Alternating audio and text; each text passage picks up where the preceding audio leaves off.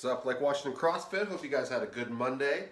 We had our first Outlaw workout as well as our first day of the Nutrition Challenge. So it looks like a lot of you guys have logged your Nutrition Challenge scores. I wanted to make one quick note here.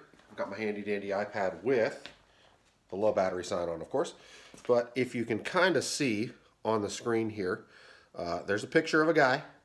And below that, if it's possible at all to see, it has the workout of the day, and it gives you two different tracks. It has the 800 gram nutrition challenge and the workout of the day. So long story short, if you're in the nutrition challenge, it's gonna automatically start on the 800 gram challenge. So you're gonna have to log all your stuff there. If you want to log your workout, you're going to need to click on the workout of the day part, and that's gonna take you to the normal main page that everybody sees. So there's not anything different. You're still going to log on the same spot, but you're basically going to have two different windows that you can go through, one for the nutrition challenge and one for your standard stuff. That way you still get to get fist bumps, check out your scores compared to other people, etc. So Outlaw workout, hope you guys did enjoy it. I'm going old school today. Back in the day when we were following the Outlaw way, I got one of their hats. Check it out, got a LWCF logo on the side too, so you know, we were all in on Outlaw a while ago, and I think it's time just to revisit that. That workout kicked my patootie anyway, so see how day number 2 is. For the skill, we have a middle distance test. So middle distance runners, I know that anything over 400 is considered middle distance in track and field, and if you do an 800 meter to full capacity, it is absolute death. It is a similar feeling to what Fran feels like. And in the same manner, I feel like the better shape you are in, the worse that 800 meter sprint really feels like. If you have someone who's able to get sub 3 minutes on that 800 meter, they're really gonna feel absolutely terrible. So, but if you just pace it out, it ain't that bad. I want you to go as hard as you can, which is why we have pre or post workout. I am definitely not doing that thing before I do my workout, because an 800 meter run feels like garbage if you go really hard and you have that kick at the end. So I'm not sure what my time's gonna be like, but it's gonna get done at the end of the workout rather than before it. So if you have a 400 meter loop or a 400 meter route, either run it twice or run 400 meters out or 400 meters back. If you have a 200 meter loop that you already have set up, run that back and forth a few times. If you only have a 100 meter loop that you've preset, you need to run that 8 total times. So however you got to get it done, try to make it as close as possible to 800 meters. And if you give a good effort on this, you're going to be getting the benefit that we want, and that's a special energy system that only exists in that middle distance sprint Fran type range. The workout is going to be something you're going to have to pace out a little bit more. So the Outlaw WOD of the day, we have 7 rounds of fun.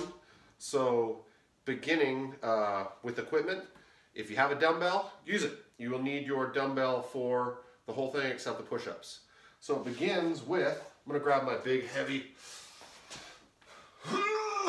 8-pound dumbbell over here for the demo. I do have a 50 back there, but it actually hits the ceiling, and I don't wanna do 50-pound snatches right now. So the carry, just like you think, hold it to your side, whichever side you want, you can switch back and forth. It has an uphill dumbbell carry. So if you are lucky enough, like myself, to be on a driveway that's uphill, it is, shoot, I think it's 70 meters, I think, we measured to the top of the driveway, so from the bottom. So I'm going to go up to the top, then I need to do alternating dumbbell snatches, bring it back down, do my push-ups, and repeat for 7 rounds.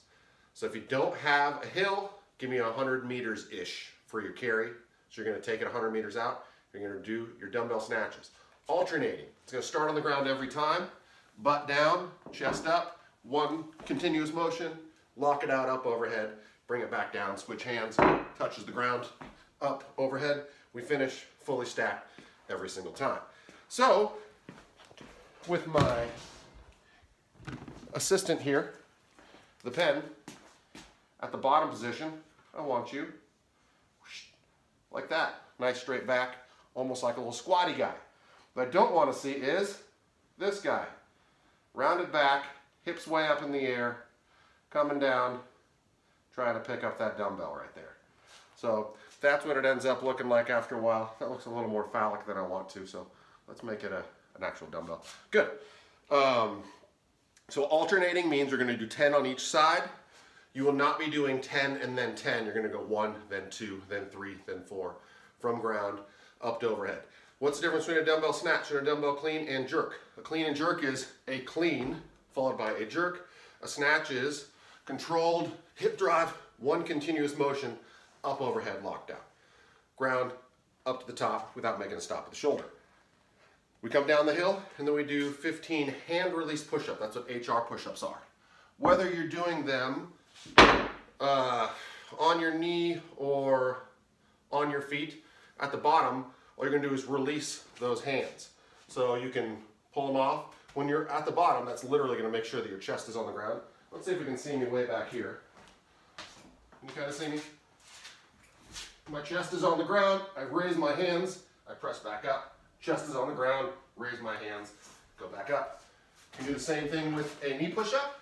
If you're kind of a tweener on knee push-ups and regular, I'd recommend scaling this by maybe doing a few less reps of push-ups on hand release. I want you to keep on moving, so if you scale it down to 10 from the feet, that's fine. Make sure you mark that as scaled because that's scaling the amount of repetitions. So we can scale the movement type or we can scale the movement load. Either one's fine as long as you're moving in the right direction and getting better. Yeah, any questions on this stuff, make sure to hit us up. Outlaw WOD number 2 on the way.